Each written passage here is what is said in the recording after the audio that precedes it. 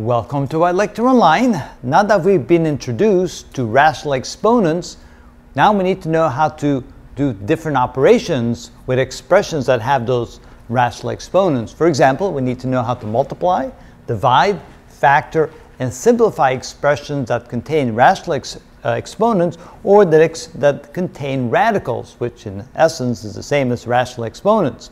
So here we have a variety of the 4 different kinds of operations we want to become familiar with, and then later on we'll show you some very specific techniques on how to deal with those. But let's do first an example of what these are like.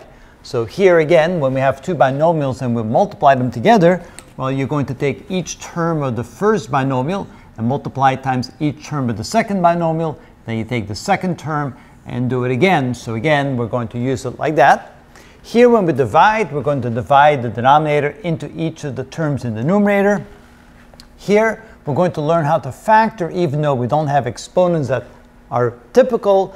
And finally, we're going to learn how to simplify by writing this over a common denominator. We'll show you how to do that as well. But let's start out with multiplying.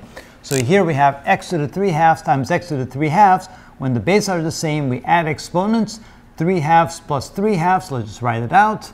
3/2 plus 3/2 like this, plus when we multiply this times this, we get x squared, x to the 3/2 power. That doesn't look like a very good 3 here. There we go.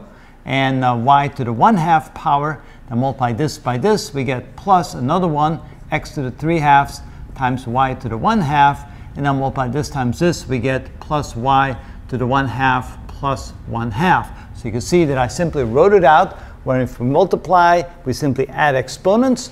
So 3/2 plus 3/2 is 6/2, which is x to the 3rd.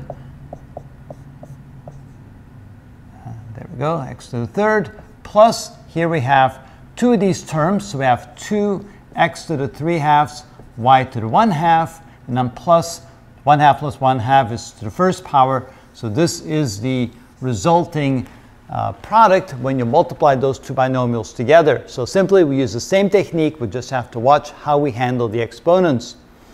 When we divide, we can in essence write this as 12x to the 3/2 divided by 3x to the 1/2 minus 15x to the 5/2 divided by 3x to the 1/2. So we can essentially write it like that, or over the same common denominator, which is exactly the same.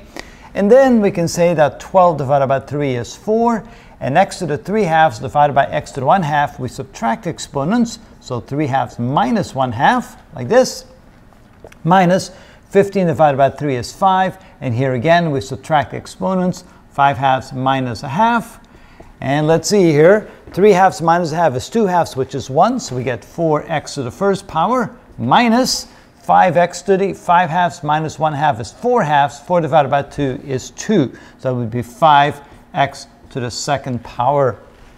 Over here, when we need to factor, well, let's see here. We have x to the 2/5 plus 3x to the 1/5 minus 4.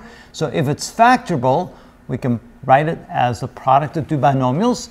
Here, what we need is we need x to the 1/5 and x to the 1/5. Notice when we multiply these together, we add exponents, we get 2/5 back. Later on, we'll show you a neat technique of how to employ that.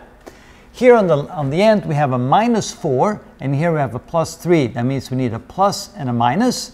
When we add them together, we get plus 3. When we multiply, we get minus 4. So how about a plus 4 and a minus 1? Multiply, you get minus 4. Add, you get plus 3. And that is the proper way of factoring that. And finally, when we want to simplify this, we want to write this as follows, of the same common denominator. So I'm going to multiply both the top and the bottom. I think this pen is dying on me. Get rid of that pen. All right, so multiply the top and the bottom by the square root of x. So now we have the same common denominator. So now this can be written as 2 plus 3 times the square root of x times the square root of x over the same common denominator, the square root of x. And of course, if you have the square root of x times the square root of x, that's simply equal to x. So this can be written as 2 plus 3x divided by the square root of x.